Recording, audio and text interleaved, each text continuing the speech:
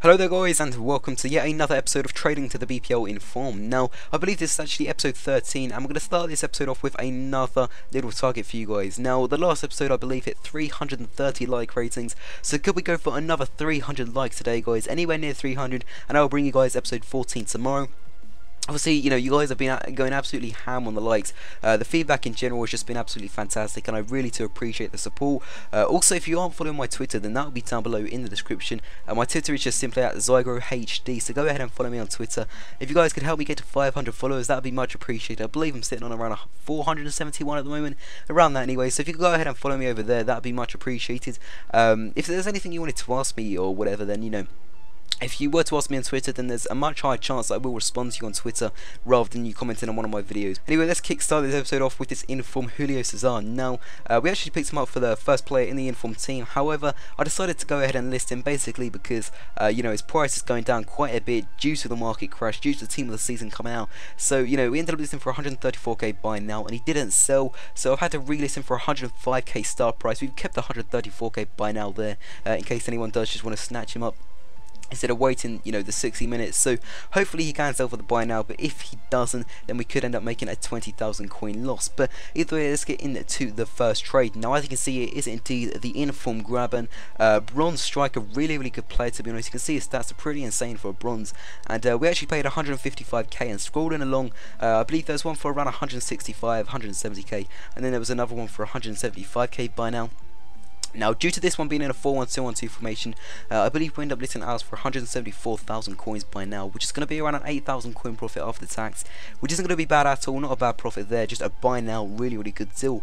But moving on into the trade pile, we picked up another really great deal. We picked up an Inform Ryan Donk, the CDM from Club Rouge in, of course, Netherlands, and we picked him up in the CDM position 4-2-2 formation for 290,000 coins. His regular card is actually a centre back, but with his Inform card, he's actually being converted to the CDM, but we list him for 325k buy now, and that is going to be a really nice profit. I believe it's ended up going to be around a 20,000 coin profit after tax, which isn't bad at all. Really nice deal there. The Graben does also sell, which is pretty decent there, and altogether we made around a 28 to 30,000 coin profit on both of those players. So the Cesar, as you can see, is still left to sell. He just isn't selling. We had to relist him. He didn't even go for the open bid, which is very annoying, but from here I actually picked up two Inform Akinfenwas. He was in form quite a while ago, but his price has sort of stabilised at around 160 to 170,000 coins, and we picked this first one up in the striker in the 4-4-1-1 formation for 149k, listed for 168k, and that's going to be a pretty decent deal there. And then we picked up another one in the centre forward position, going to be worth a little bit less just due to the fact that he is in centre forward in the 3-4-1-2 formation. Obviously not the best formation either, but paid 140,000 coins, and I believe we end up listing him for around 160,000 coins by now, and that'll be a really decent profit of around 12,000 coins. So both of them do indeed go ahead and sell. Cesar still stuck in that trade pile, not selling at all, but from here we picked up another Inform bronze player. We picked up Sinclair.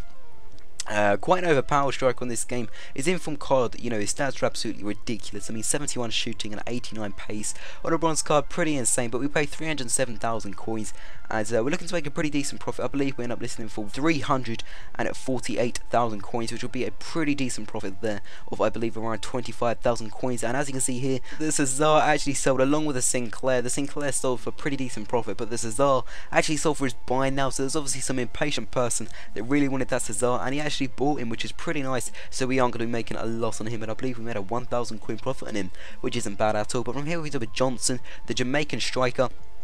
Paid 268k, going to listen for 295k, and that's going to be a pretty decent profit of around 8,000 to 10,000 coins. And as you can see there guys, he does indeed go ahead and sell for that buy now, which is very nice. That leaves us on 522,000 coins. However, we are indeed going to go over to the watch list, and as you can see, we actually have a player in the watch list, and that player is indeed going to be the beast himself, Okugu. Now, I believe his name is Okugu.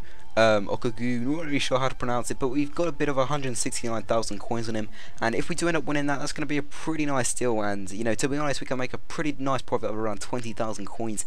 I believe the cheapest by now after this 190k one is around 200,000, so if we can win that, that's going to be a very nice profit there. And I'm just hoping to God that we do go ahead and win that. But that is how we are indeed going to be ending today's episode. If you did indeed enjoy the video, then be sure to click the like button like I said at the start of the video. Follow my Twitter at Zygro HD, and other than that lads, I will see you next time. Goodbye.